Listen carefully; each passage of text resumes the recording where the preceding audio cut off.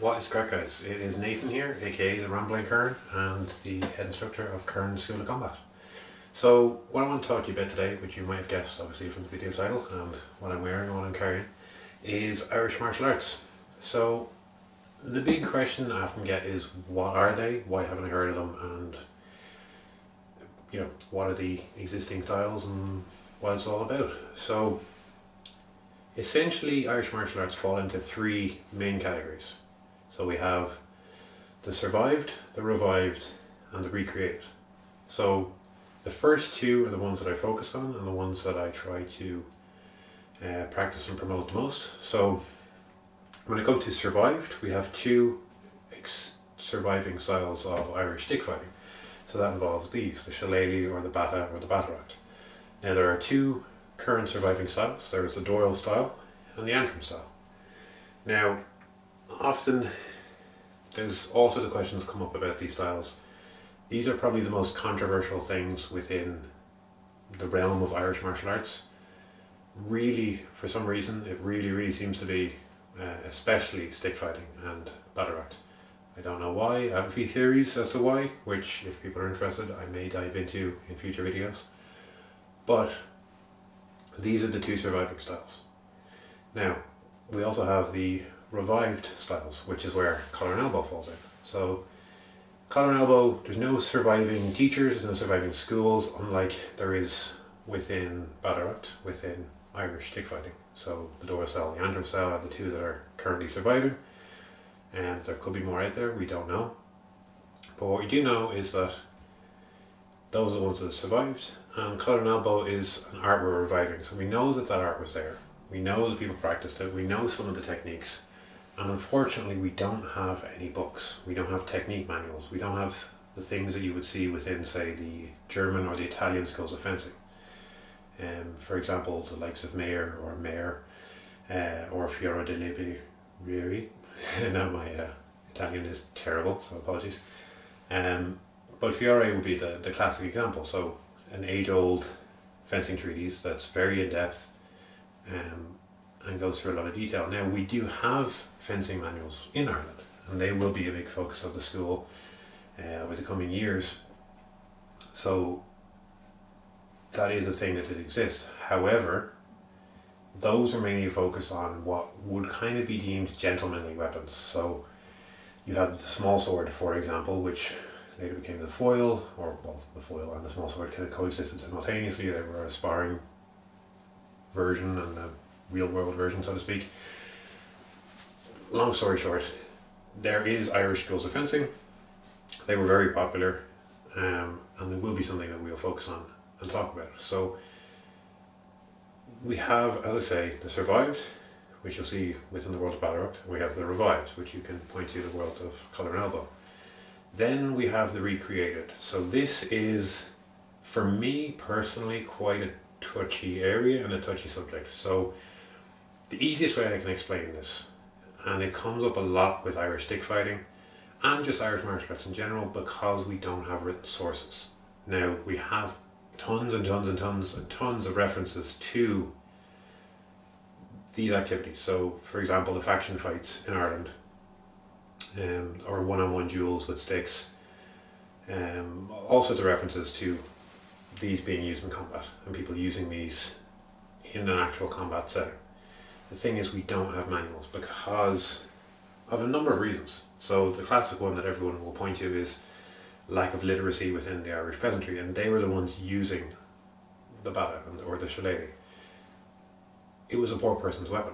So if you want to compare it to a foreign martial art, I think eskrima would be a good example, where you have a very in-depth complex art, or multitude of arts I should say, and they don't have written sources up until the mid 20th century, because the people practicing and teaching those were not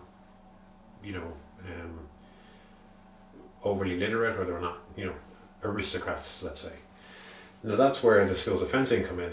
So you do see written texts for those, but they were gentlemanly arts, and that's where the waters get a little bit muddied. So when it comes to the revived, or the recreated arts I should say, this is kind of where things get a bit muddy and where things get a bit confusing. So for me, if someone was to say I've studied, so for myself personally, I've studied Eskrima for at least half a decade, I'm not really too sure how long.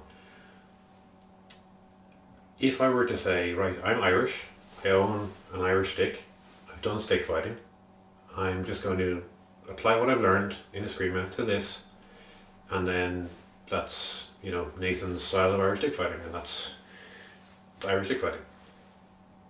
Yes and no, right? So, to put it simply another way, if I was to go to Japan and I've done kickboxing and I was to put on a karate and say, right, now I'm starting Nathan's School of Karate, it doesn't mean that that's karate. It's the same with stick fighting, it's the same with Badarakt, it's the same with any other Irish martial art. Just because you have understanding of other ones doesn't necessarily mean it is that thing. Yes, it's your interpretation of it, and I respect that. And if you're open about that, props to you. You know, you can really get a lot through cross training. We all know that. You know, different styles mixing together make for really interesting things. But the thing is, you shouldn't be telling people that, like, oh, this is my traditional style and this goes way back, when it doesn't. It's just, that's smoke and mirrors, and that's really not what the truth of those arts is about. So I know this video is a bit of a ramble, but you know, hence the name of the channel. But the main thing that I wanted to kind of go through was what makes these arts these arts. So the big one, I think I've kind of touched on there already. Why haven't you heard of them? So a lot of these were very popular in, you know, these practices. So for example, the faction fights using the shillelagh or collar and elbow wrestling, these kind of reached their peak in the 19th century. Now the main reason you wouldn't have heard of them is because many of the people practicing them died, simply put.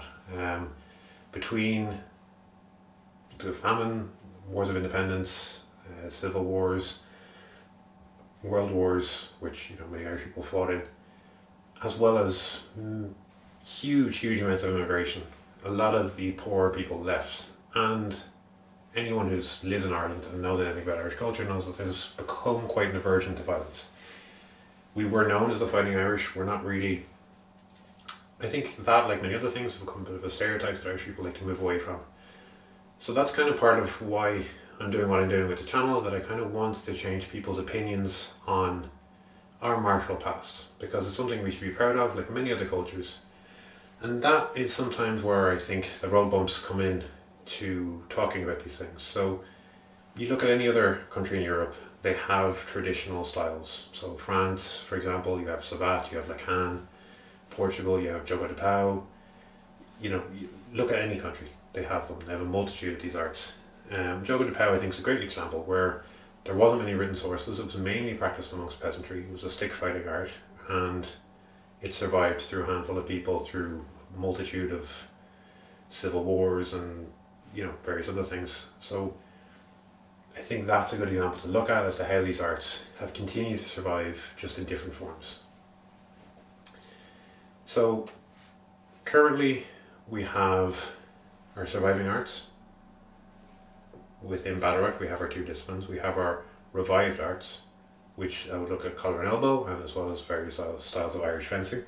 So the main three styles that we have within manuals from Irish masters would be small sword, spadroon and broadsword.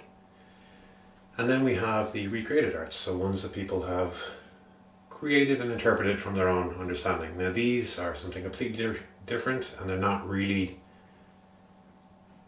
historical as such, and I'm not one for lineages or anything like that, but I think it's important culturally to preserve where an art came from and to understand where the art came from and why it is how it is. So if you're interested in these subjects and me kind of diving a bit more into them, do let me know. Be more than happy to do videos covering them, and I do intend to do that over the coming weeks and months. Obviously there'll be a little break with Christmas, but I just kind of wanted to touch on the important notes of what Irish martial arts are, some of the reasons why you may or may not have heard of them, and just to kind of open up the debate. So if you're interested, or if you have your own takes on this, please comment below, let me know what you think. If you're interested in learning a bit more about the specifics of these arts, please let me know. I'm more than happy to dive into them. And you know, if you just want to know a bit about the background and as to why these arts came and went in the ways that they did, you know, I'm more than happy to discuss that too. Each of these arts individually, you know, rose in popularity and declined for various different reasons. So it's very interesting to know the hows and whys of those things. And culturally, I think it's very important to preserve these. So any piece of cultural identity, such as Irish martial arts, I think are very important to hold on to and something that should not be forgotten. There is a big stigma around them, I think, and from interacting with various people. And it's something that I want to get rid of because I'm proud of the arts that are within Ireland and the arts that we have, and I think as a nation we should be too. So if you enjoyed the video, please like, comment, subscribe, all that good stuff. I'll also post links down below if you're interested in learning these arts, or if you just want to get in touch and ask any questions. So thank you very much for your time, I appreciate you watching, and Slán.